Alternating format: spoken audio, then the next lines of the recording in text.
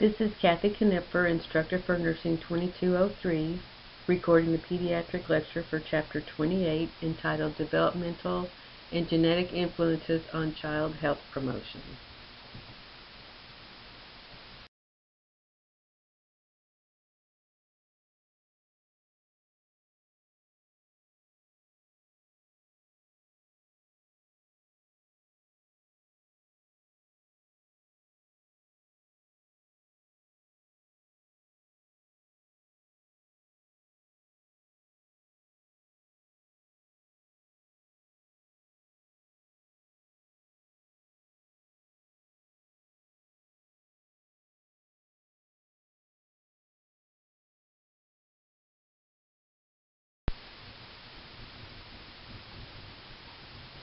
Growth and development is a dynamic process. Growth is considered an increase in number and size of cells as they divide and synthesize new proteins. Growth results in increased size and weight of the whole or any of its parts. Development is a gradual change in expansion. It's considered an advancement from lower to more advanced stages of complexity and encompasses an increased capacity through growth, maturation, and learning.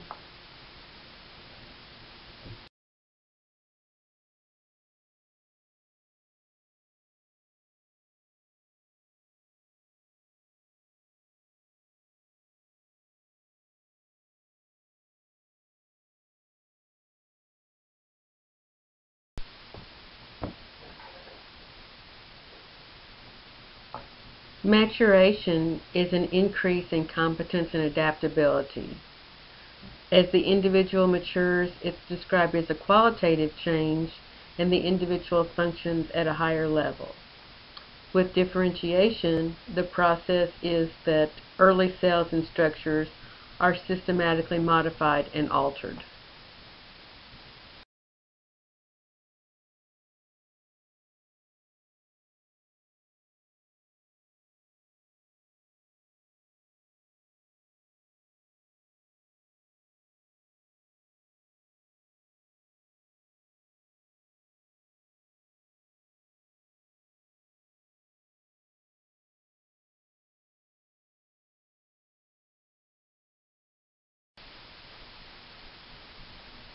There are several patterns of growth and development. There are directional trends that include cephalocaudal, which would be head to toe, proximodistal, near to far, and differentiation, which describes development from simple operations to more complex activities and functions. There are also sequential trends where the sequences are predictable, such as when a child crawls before they creep or they creep before they stand. And then there is the developmental pace, where not all areas of development occur at the same pace. And this could be applied to gross motor skills, fine motor skills, language, and social skills. Then there are also sensitive periods, such as the first 3 prenatal months. And then there are those differences where individuals are unique.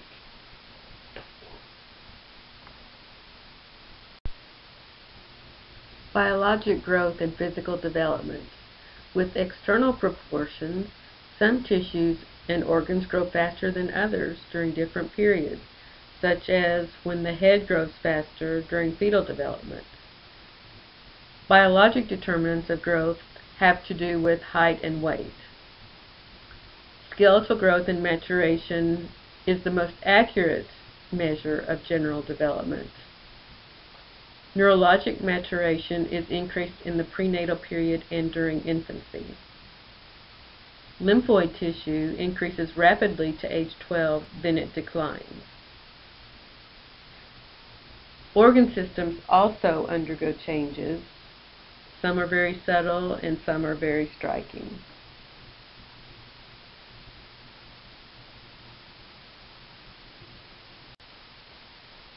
There are physiologic changes that occur during childhood.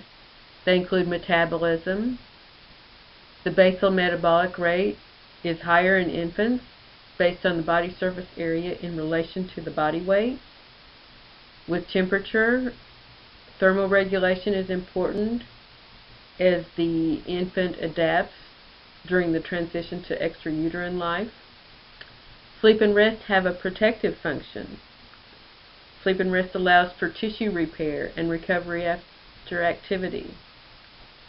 Infants and young children are very susceptible to temperature fluctuations.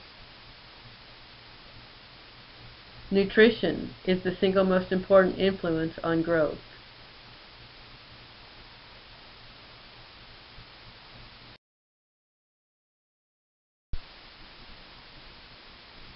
What is the definition of temperament?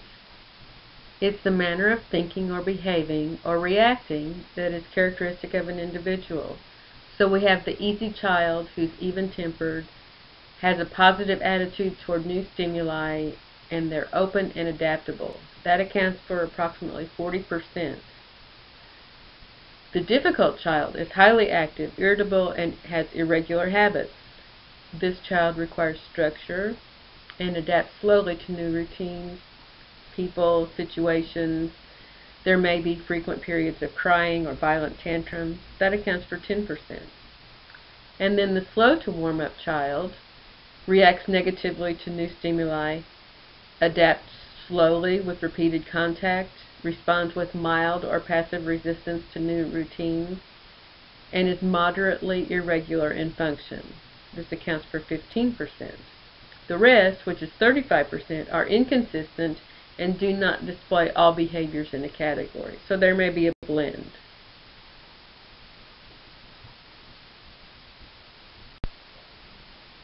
Theoretic foundations of personality development.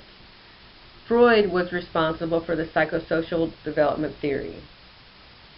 There's the oral stage, which is birth to 1 year. The source of pleasure is through oral activities such as sucking, chewing, biting, or vocalizing. The anal stage, from 1 to 3 years, is focused on the anal sphincter and the ability to control bowel movements. The climate during toilet training affects the individual personality.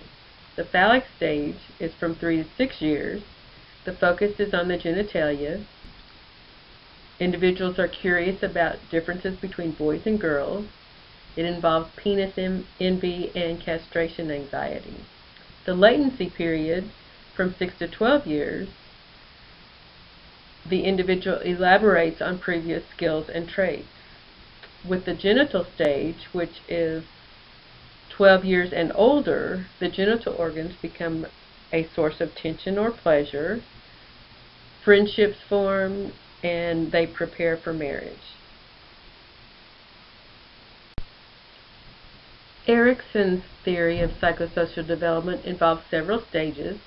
Trust versus mistrust, which is birth to 1 year. During this stage, loving care by a mothering person is essential, and basic needs must consistently be met. The second stage is autonomy versus shame and doubt, which is ages 1 to 3 years. The individual needs to do things for themselves through walking, climbing, decision-making, and they need to be praised for successes. The third stage is initiative versus guilt, which is 3 to 6 years. During this period, they develop a conscience and an inner voice. They take the initiative to explore the physical world, and if they're made to feel that activities are bad, guilt is created. Successful passage through this stage results in a sense of direction and purpose. The fourth stage is industry versus inferiority, 6 to 12 years. The individual carries out tasks and responsibilities to completion, but too many expectations may lead to feelings of inferiority. Then there's the stage identity versus role confusion, which is 12 to 18 years. During this period, they're preoccupied with appearance, role development, values are integrated with those of society, and they may select an occupation. Piaget's theory of cognitive development involves sensory motor, which is birth to 2 years. This involves simple learning that takes place. Behavior is directed toward objects. There's a sense of cause and effect. The individual is curious, and they form a sense of self as separate from the environment.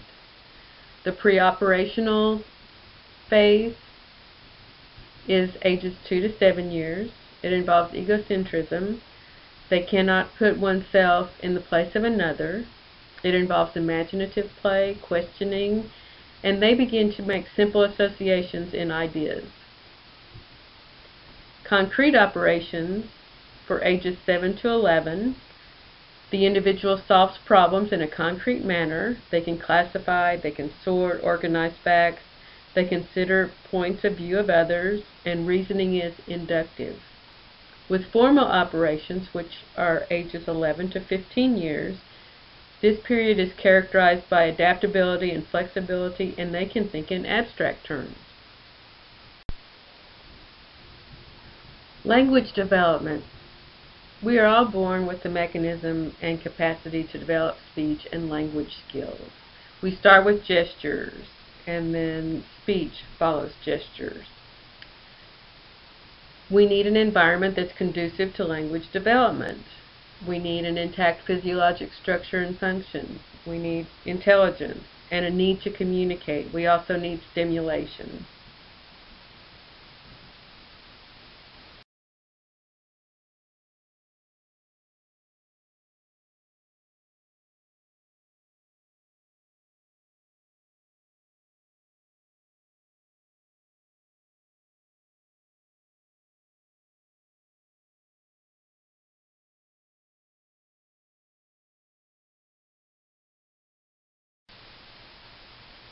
There's also a theory of moral development by Kohlberg.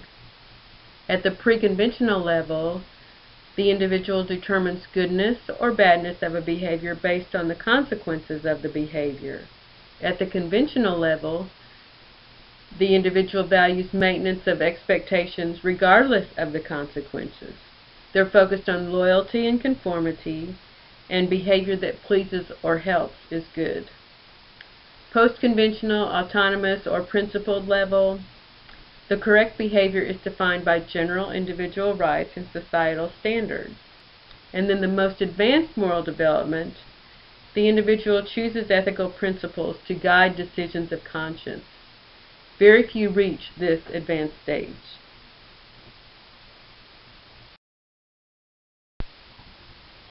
With Fowler's theory of spiritual development, at stage 0, it's undifferentiated. There's no concept of right or wrong, no beliefs, but they begin to develop faith and trust. At stage 1, the intuitive projective stage, toddlers imitate behavior of others. Preschoolers assimilate some parental beliefs of good and bad. They imitate parental behaviors without understanding the underlying concepts. With stage 2, the mythical literal stage, the school-age child will have a strong interest in religion and accept the existence of a deity. They maintain that good behavior is rewarded and bad behavior is punished, and they expect prayers to be answered. With stage 3, the synthetic convention stage, they become aware of spiritual disappointments and that prayers might not be answered, and they question parental religious standards. At stage 4, the individuating reflexive stage, adolescents become skeptical. They compare parental religion to that of others and develop their own set of religious values. With Fowler's theory of spiritual development, at stage 0, it's undifferentiated. There's no concept of right or wrong, no beliefs, but they begin to develop faith or trust. At stage 1, that's the intuitive or projective stage, toddlers will imitate behavior of others. Preschoolers assimilate some parental beliefs of good and bad. They imitate parental behaviors without understanding the underlying concepts. At stage 2, that's the mythical literal stage, school-age children have a strong interest in religion and accept the existence of a deity. Good behavior is rewarded, bad behavior is punished, and they expect prayers to be answered.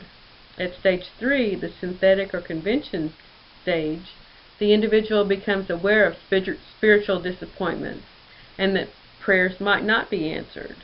They question parental religious standards. At stage 4, the individuating reflexive stage, Adolescents become skeptical. They compare their parental religion to that of others. They develop their own set of religious values. Development of self-concept. The definition of body image consists of physiologic, psychologic, and social nature of one's own body. When we assess our self-esteem, we ask questions like, how adequate are my cognitive, physical, and social skills? That would determine competence. We might ask, how well can I complete tasks needed to produce desired actions? Is someone or something specific versus luck or chance responsible for my successes or failures? That's our sense of control. And then with moral worth, we ask, how closely do my actions and behaviors meet established moral standards? When we assess whether we're worthy of love and acceptance, we ask, how worthy am I of love and acceptance? For example, parents, siblings, peers, and other significant adults. Play can be classified based on content and social character. Social affective play would be when infants take pleasure in relationships with people, such as cooing or smiling. Since pleasure play, objects attract the child's attention. Things like light, texture, rocking, taste, handling raw materials such as water or sand, or even smelling. Skill play occurs after infants develop grasping and manipulation skills, and then they repeat that action. Unoccupied behaviors such as daydreaming, walking aimlessly, and just focusing on anything that attracts their attention. Dramatic and pretend play begins in late infancy and predominates with preschool children. Pretend roles are involved in this type of play. Games begin with simple games in young children. They may be alone or with others throughout the stages. This is an excellent example of sense-pleasure play.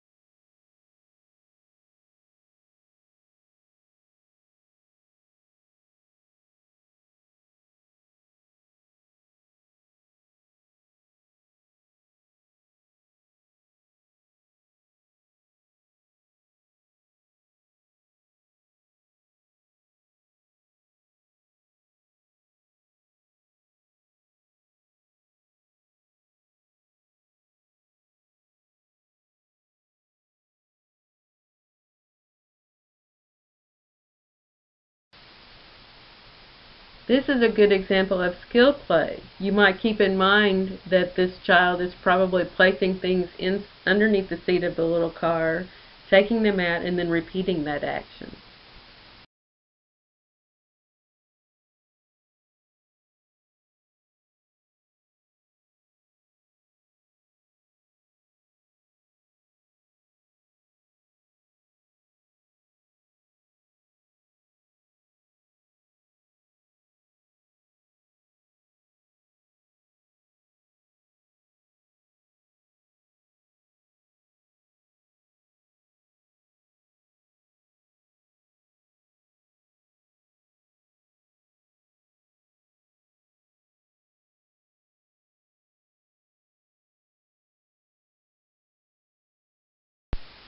Now let's talk about the social character of play.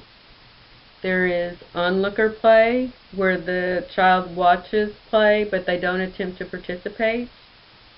There's solitary play, where they play alone with different toys. They enjoy the presence of others, but they don't play with the others. Parallel play is where they play with similar toys alongside others, but they don't influence each other. Associative play, they play together, but there's no organization or common goal. And then the last one is cooperative play. They play in an organized manner, they have a common goal. Leader-follower relationships develop, and the leader defines the roles of the participants.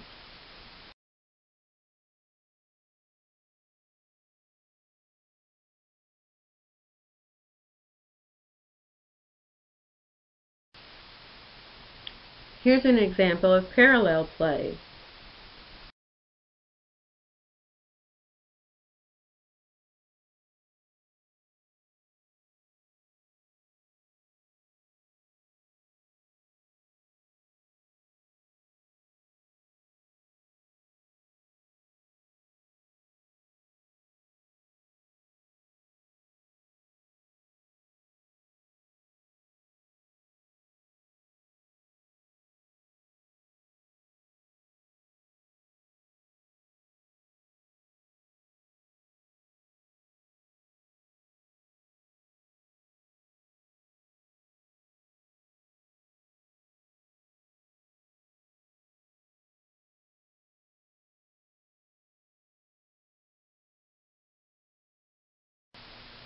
One tool that is used in developmental assessment is the Ages and Stages questionnaire.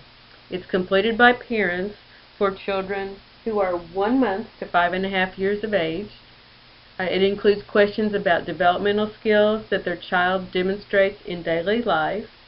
If the results are significantly below those for other children of the same age, further evaluation is recommended.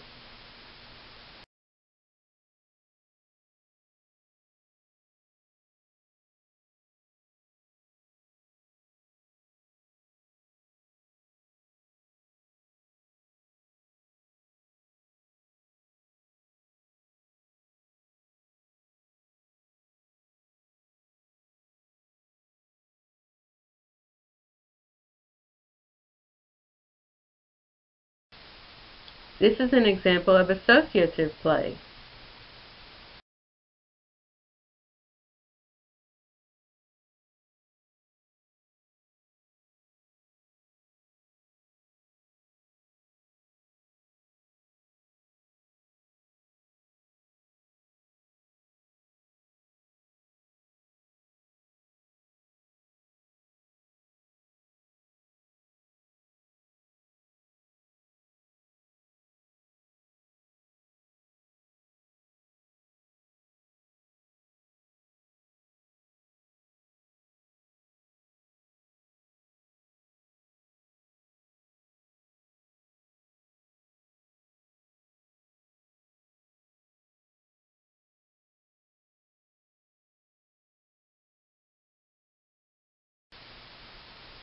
Here we see an example of cooperative play.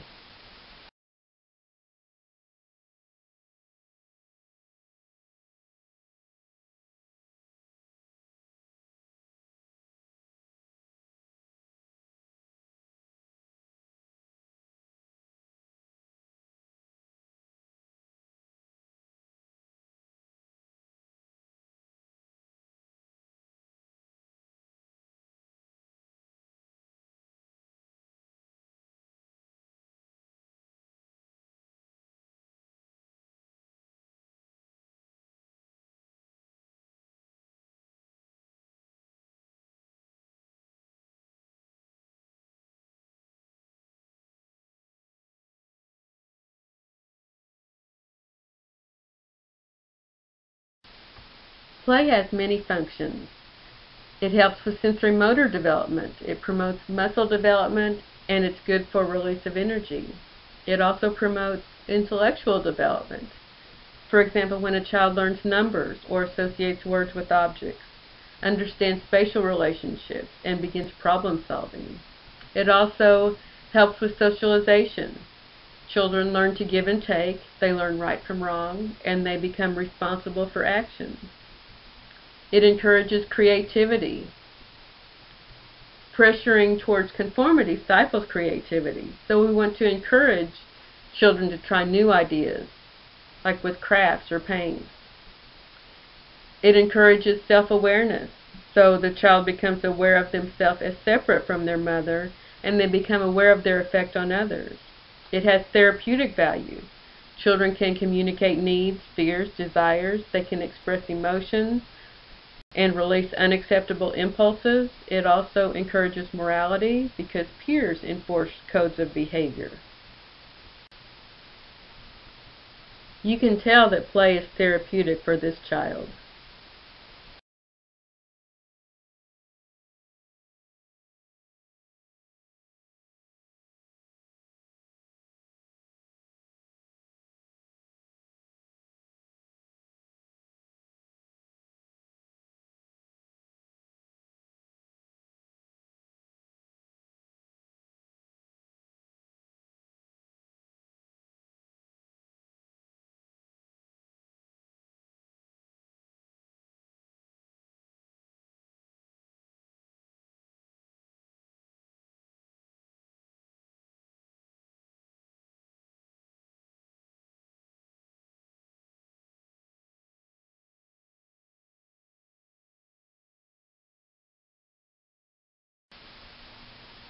Toys are important in play.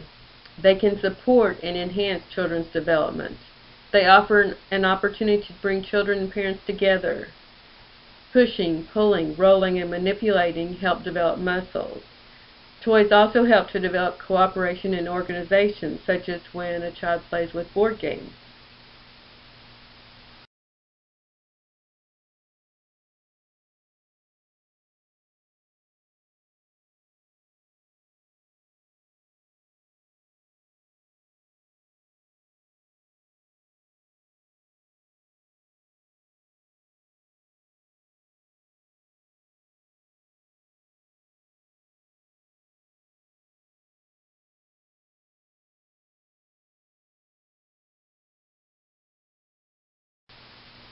Genetic factors can influence development, such as congenital anomalies, disorders of the intrauterine environment, or genetic disorders.